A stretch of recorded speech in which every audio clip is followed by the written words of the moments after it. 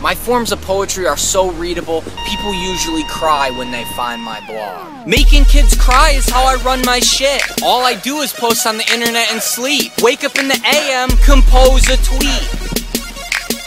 I know that I'm profound. You're an asshole for suggesting that I wouldn't already know.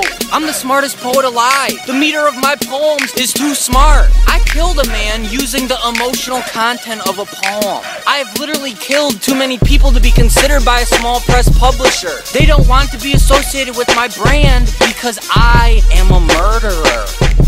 Man, there are so many girls that love my poems. More girls than anybody else's poetry. My love poems are romantic, man. Girls can't take it and they go nuts. I am not bragging, I am just explaining my life. This is why I'm hot. I don't gotta write. I could sell a mill posting nothing on my site.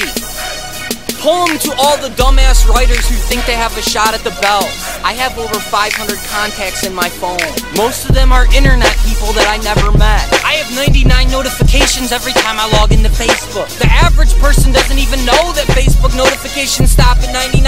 Well, when you reach 99, it starts pushing out the older notifications so you only see the most recent 99. I know that because I'm the best poet to live since the 1800s. Fuckface. Also, with this poem, I've secured my place as the most jackass poet. That's right, I'm branding as a jackass. I think it's sustainable for me long term. Thanks, dumbass. Please send money to me on PayPal. My email is steveroggenbuck@gmail.com.